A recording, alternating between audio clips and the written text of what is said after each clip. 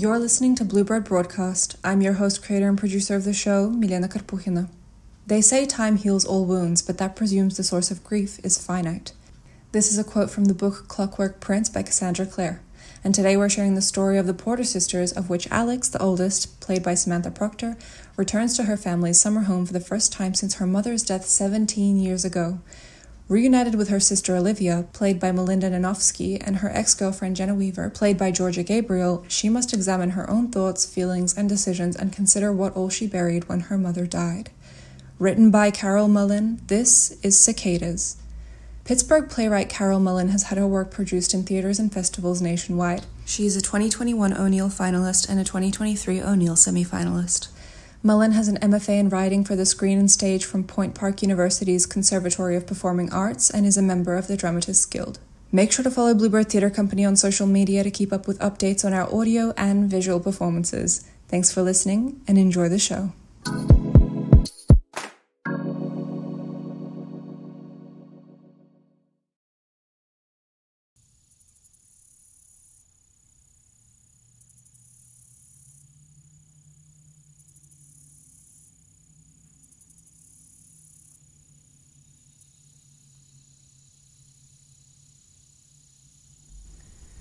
You look tired. I'm fine, honestly. Sometimes when you're tired, not you specifically, anyone, it's easy to get overly emotional. Alex. Your defenses are down. You feel vulnerable. I don't. Maybe even a little... hysterical? I'm merely trying to find a logical, reasonable explanation for... What? Your state of mind. There's nothing wrong with me. If you think I'm crazy, you shouldn't have come. I don't think you're crazy, Liv. But? Our last conversation concerned me. Oh, That's ridiculous to you? Me being worried? It's unnecessary. If someone told you they were going to raise their mother from the dead... That's not what I said. You didn't tell me Mom was coming back? I never said I was going to raise her. That's the least important part. No, it's not. If I thought I had the power to bring dead people back to life, you'd have a right to be worried. But the fact that you believe she's going to show up here this weekend shouldn't trouble me? Do you want some tea? What? Can you be exacerbated and drink lemon zinger at the same time? I have a pot steeping. Sure. Is that Grandma Phyllis's lamp? Yep. Still works.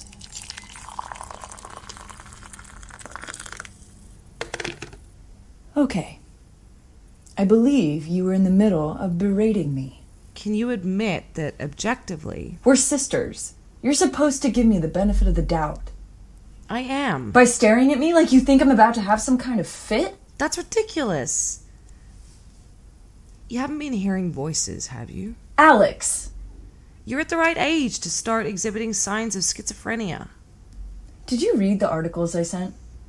Can we... They're from scientific journals. Paranormal science. Written by researchers. From New Zealand.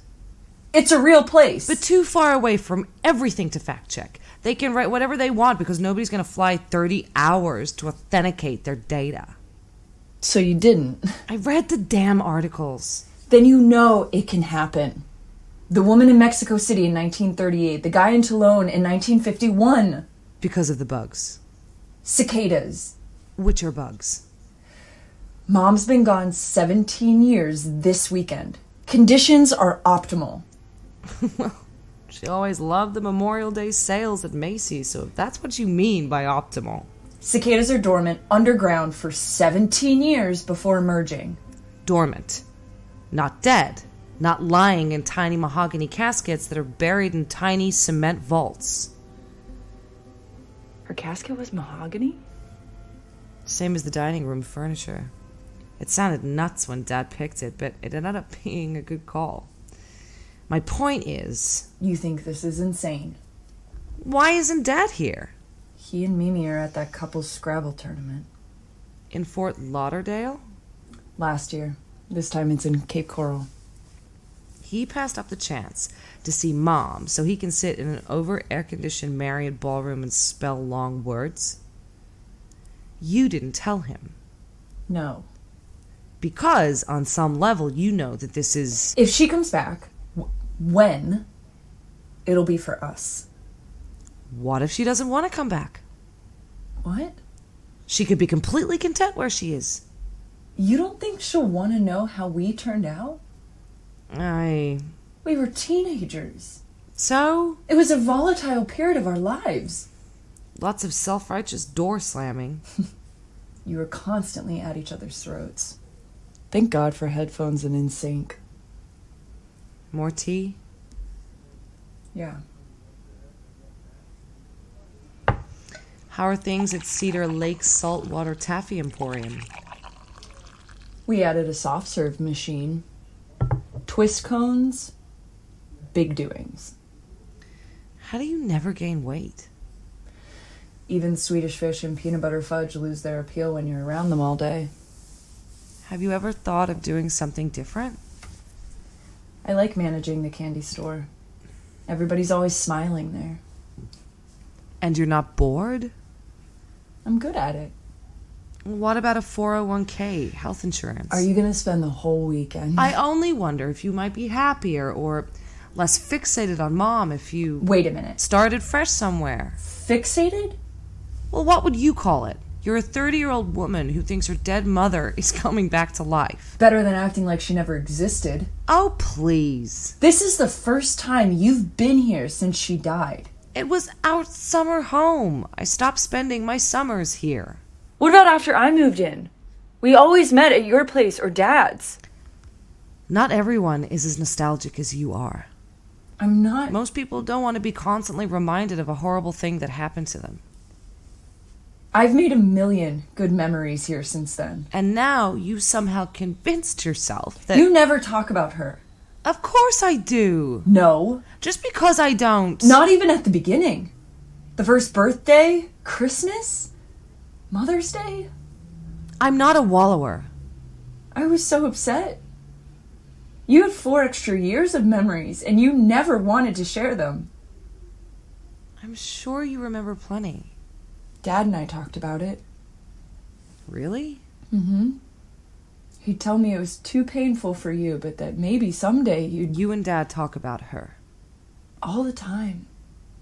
Mimi doesn't mind? They were married for 23 years.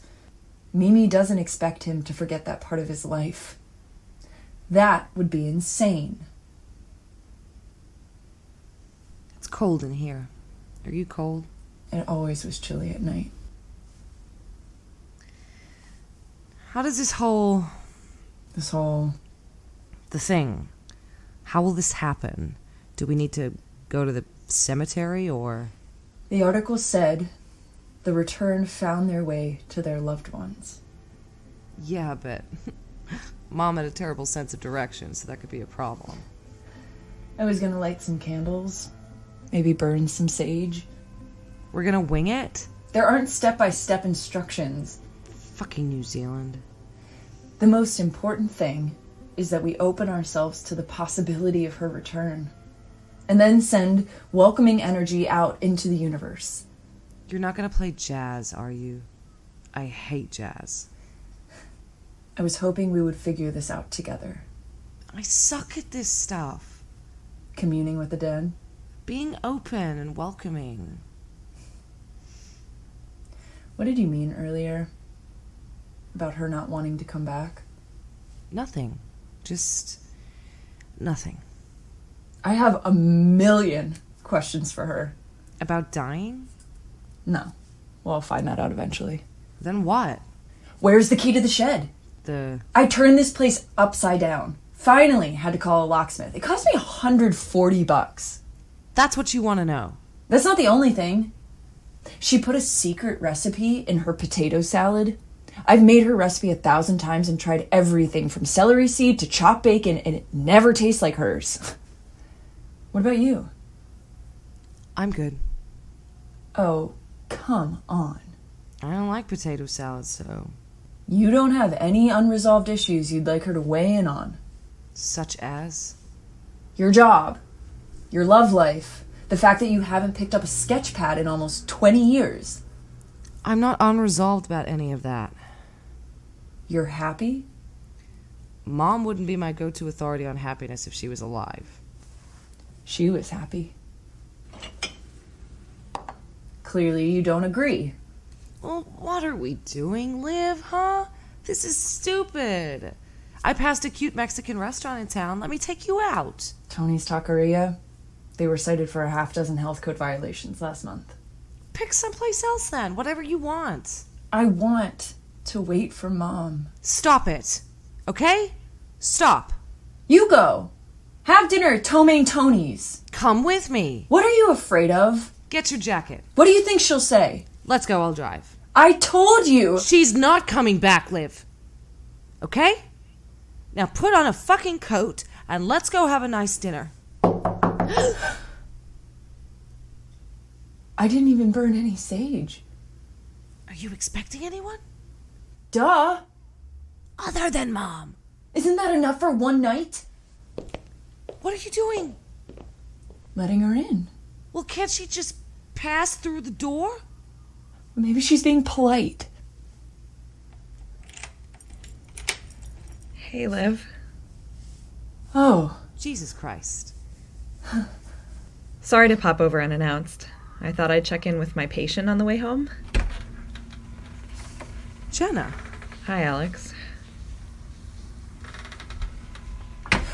I'll see if I can get Leonard to come out from underneath the bed. Who? Leonard Nimoy. Please tell me that she doesn't believe Leonard Nimoy is... A cat. She believes Leonard Nimoy is a cat? He is a cat. A stray she took in a few days ago. I neutered him for her. He's the patient. It's been a long time. Yeah, it has. You look great. Oh, thanks. Is that weird? No, I don't think so. First time I see you in ages and I comment on your appearance. Kind of shallow. Well, you haven't changed at all. I don't know if that's good or... It's very good. You here for the long weekend? Yeah. Well, that and because Liv thinks our mom is gonna full on Lazarus. The Cicadas thing. She told you? We talk. Not every Porter sister blew me off. It was complicated. I'm kidding. Right. Liv says you're designing magazines. Catalogs. Like... LL Bean, Land's End. Junk mail. Sorry, I didn't mean... I guess you could. I'm an idiot. It's fine. You still make me nervous. And you're saving lives. It's a lot of well checks and heartworm pills, but there are occasional heroic moments. Did you make it to Colorado? Oh, good memory. I kept your letters for a long time. I had a surgical residency in Fort Collins after school, but I missed it here. Once a townie, always a townie, I guess.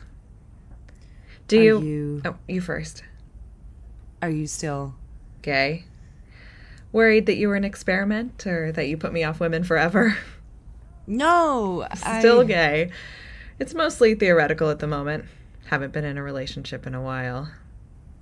Me neither. I thought... You're not seeing someone? It's not exactly a relationship. I've had a few of those. I didn't mean to flake on you. I should have said something. Hey, your mother died. We were leaving for college. It was a long time ago. I just don't want you to think it didn't mean anything to me. Alex. It did. I appreciate that. I had a good long mope about it and moved on. Excellent. I don't usually make house calls. Sorry? In the interest of full disclosure, Liv told me you were going to be here. And you... Thought I'd... Mostly for Leonard Nimoy, but also for old time's sake. When we heard you at the door, we thought, ooh. Oh, well. Not that I, bit Liv. Blame New Zealand. I do. So you don't. I came because I'm worried about her. She's fine. Is that your professional opinion? Only if she was a schnauzer. As a woman of science. Jeremy Mitchell's a 7th grader. Used to help Liv out at the candy store. He went blind a year ago, and every week she records all of his reading assignments because he hasn't quite mastered Braille. She outsold everybody for the Wise 4th of July raffle, and she's flipped so many flapjacks at the fire department's annual pancake breakfast that the chief calls her short stack. But She's one of the most reliable, respected people in town, and she's fully in control of her faculties. you really do look exactly the same. Trick of the light. Dim rooms flatter me. He won't come out. No worries. I'll get him. He's under there pretty far. That's why I always carry dried liver. I knew I forgot to pack something. How long has Jenna been back? A little over a year. She took over Dr. Chambers' practice. And you didn't think I might want to know that you and my first real girlfriend were BFFs? You don't like to talk about the past. She's living here now. You don't like to talk about the present either. We talk all the time. About politics and vegetarian recipes and Grey's Anatomy. Never anything personal. I take Arizona Robbins very personally. And speaking of playing it close to the vest, apparently you're the Mother Teresa of Cedar Lake. I am not.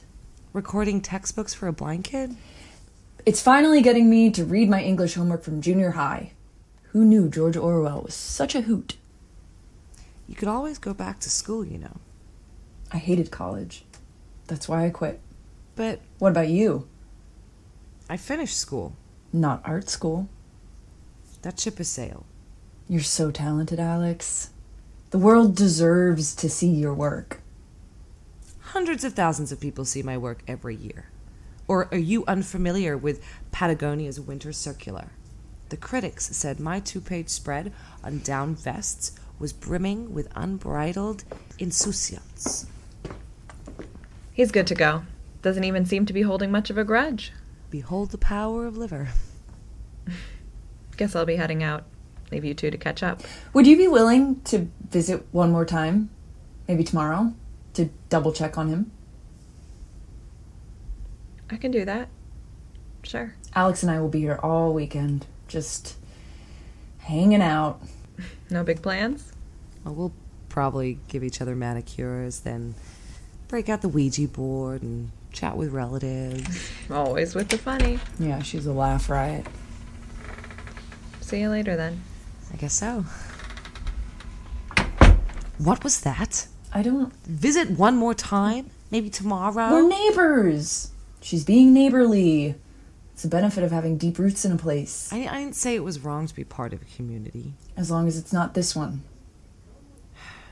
It's getting late. Don't you have some sage to burn? Really? I'll light the candles while you fire up the herbs.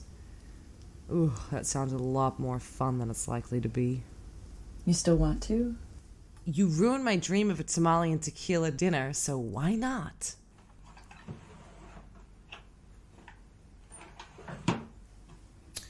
What's that supposed to do other than set off your smoke alarm? It cleans and purifies. Like Clorox wipes? Spiritual cleansing. I don't have any tequila, but I've got a bottle of Jameson's. Dear God, please.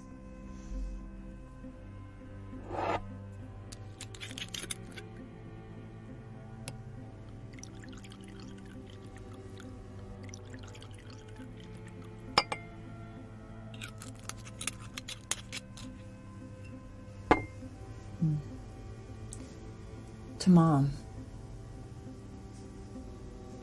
I always wondered why you'd want to live out here all by yourself.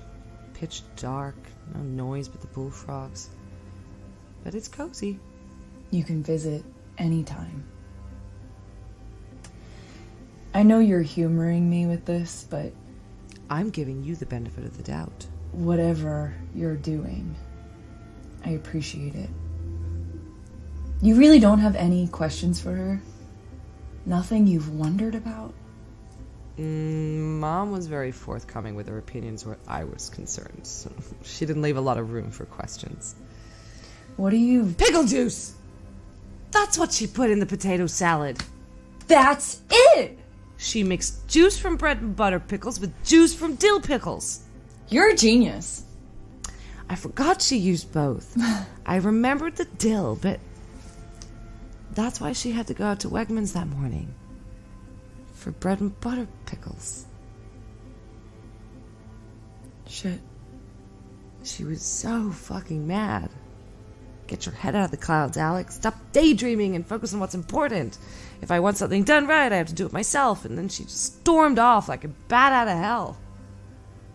You don't think? God forbid she could have been satisfied with one kind of juice. She didn't mean those things. If I'd been paying more attention to the shopping list instead of obsessing over Jenna or trying to get the shading right on some stupid still life. It was an accident. It was raining, there was fresh gravel on River Road, and she was probably speeding. Because she was furious. Because she always drove too fast. Dad used to call her Mario Andretti, remember? It was not your fault. Right. Don't let one stupid outburst define your entire relationship with her. We fought constantly. You said it yourself. That's how it's supposed to be when you're 17. Otherwise, kids would never leave home. She didn't get on your case.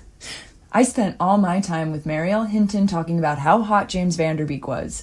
You and Mom actually hung out with each other. You were peas in a pod. Well, not so much at the end. You would have found common ground again. Maybe. I might have even wormed my way into your dynamic duo. She'd be ridiculously proud of you. Yeah? She loved it up here. I think it would have made her really happy that you do too. Maybe I'll ask her. Liv. I know. But it would be amazing, wouldn't it? If she came back. Even for one night. Yeah. But this has been pretty amazing anyway. When Jenna comes over tomorrow, we can go out on the boat. I'll show you the new amphitheater.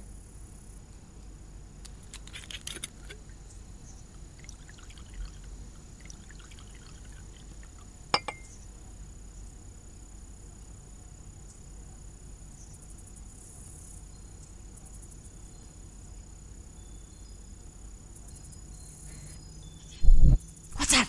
It's called the wind. City Slicker? No! It's something else. It sounds like keys jingling. Can you...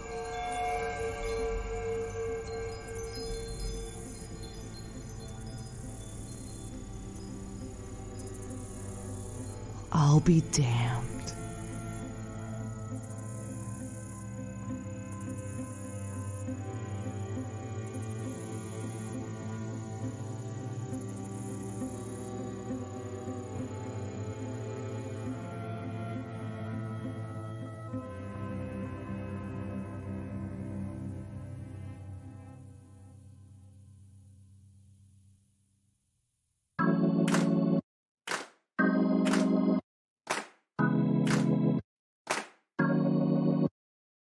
Thanks again for listening to Cicadas by Carol Mullen with Samantha Proctor, Melinda Nanovsky, and Georgia Gabriele. If you enjoyed this Bluebird broadcast audio production, don't forget to rate the show 5 stars. This has been Melinda with Bluebird Theatre Company, and we'll see you next time with another release of Bluebird Broadcast.